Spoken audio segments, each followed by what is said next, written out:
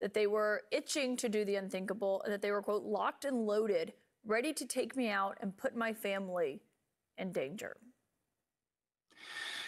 Yeah, well, we've known for a while that there's absolutely no limit to the lies and the slander that the former president will say and use against the FBI and its people, particularly. He has been doing this for years, but this actually, for me, reaches an all-time low, right? He is quite literally putting those agents and the people who supported them on this mission in mortal danger, right? This is a direct effort to inflame his supporters, to inflame his base, some of whom, not the majority, but some of whom we know listen to these directions and these lies very carefully and then take action based upon what they hear the former president say. So I think that the special counsel is doing absolutely the right thing and the necessary thing here to try to put some restraint on him that will potentially keep these agents from getting harmed.